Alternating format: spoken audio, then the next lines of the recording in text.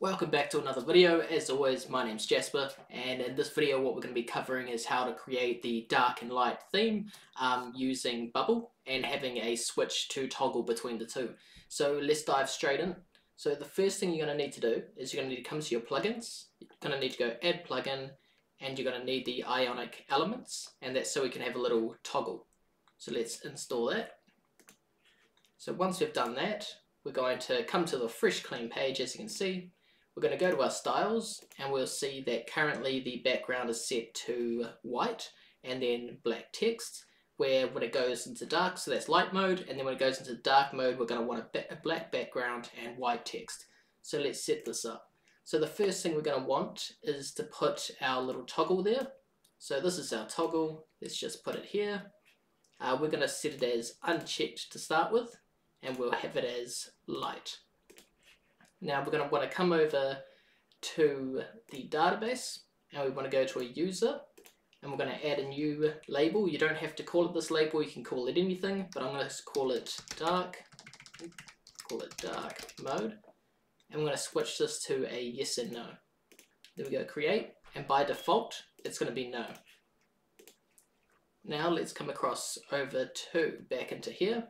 Now what we're going to do is we're going to have some new, what are they called, workflows. So we're going to create a new workflow, and we're going to set a condition, and we're going to say when the current user's dark mode is no, then we're going to come over here, and we're going to go to account, make changes to user, and we'll change the dark mode to yes. So dark mode is now on. And then over here, well, we'll copy this. We'll make this one a yes instead. So if dark mode is yes, then it's going to change it to a no. Easy. Then we're going to come over to the screen itself, and we're going to add a condition to the page, and we're going to say when the current user's dark mode is yes, the background color should be black. Easy. Okay, and now let's also add some text to make it real.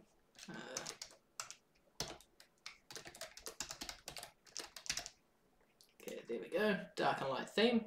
And we're going to add a condition to the body style. Now the reason why you want to do body styles and to make the conditions here is because it's going to affect your whole application. So this way you'll be able to make the changes across the board instead of every individual element. So let's go to conditional, and we'll go when the current user's dark mode is yes, we're going to make the color of the font white instead.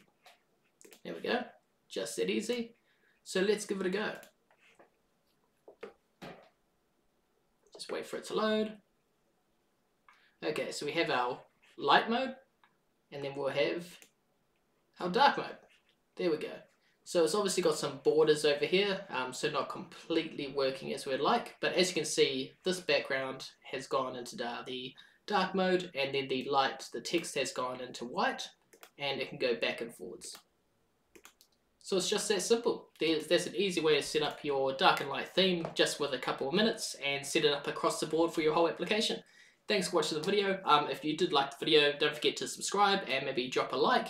And if you have ideas on maybe other Bubble sort of no-code tutorials you might want me to cover, feel free to drop those in the comments as well. See you in the next video.